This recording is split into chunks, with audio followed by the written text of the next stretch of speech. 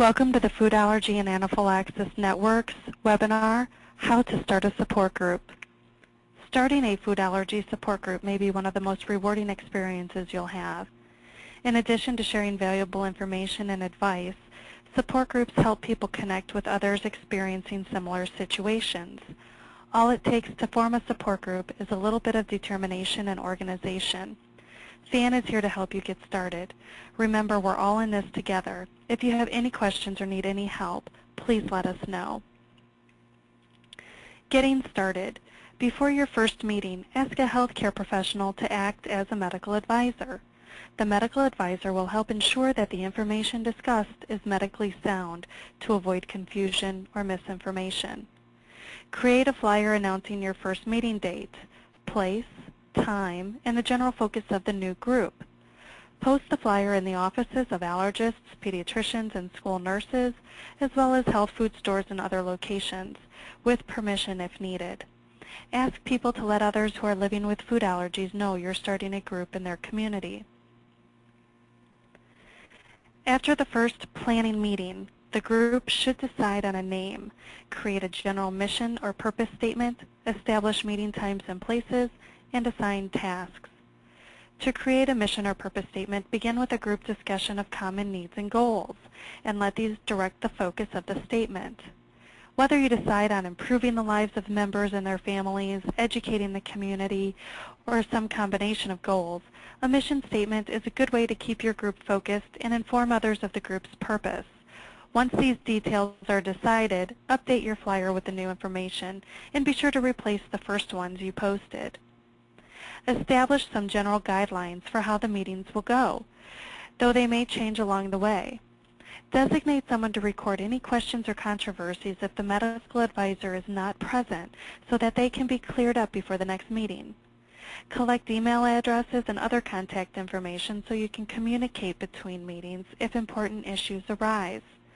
For example, having a Yahoo Groups email group is another great way of communicating between meetings, as members may discuss personal stories, share recipes, recommend allergists and other physicians, recommend preschools and schools that are allergy-friendly, recommend favorite allergy-friendly vacation destinations, and much more. Once the group is established, plan meetings in advance and set out the topics to be discussed. Popular topics include the truth about food allergies, sensitivities, and intolerances, cooking the food allergy way, coping with the stress of raising a child who has food allergies, learning more about the psychosocial and emotional impact food allergies has on a child and turning a negative outcome into a positive one. Anaphylaxis, what is it, and what can you do about it? Inviting guest speakers helps build attendance at meetings. Local allergists, EMTs, registered dietitians, school food service professionals, school nurses, psychologists, restaurant owners, local politicians, and high school and college students with food allergies will enhance any meeting. Members enjoy learning about how other professionals are instrumental in keeping their children safe. Enlist volunteers to assist in areas where they feel comfortable, such as preparing food and refreshments or keeping track of the mailing list. Enthusiastic people can help distribute materials to members in the local community with little added cost. Consider some basic publicity to expand membership if you think your group could benefit from additional participants, such as reaching out to local newspapers.